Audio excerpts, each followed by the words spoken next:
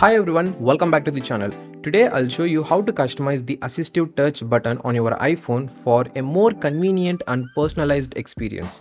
Start by opening Settings, navigating to Accessibility and selecting Assistive Touch under the Touch section. Toggle it on and you will see a floating button appear. To customize it, tap on Customize Top Level menu.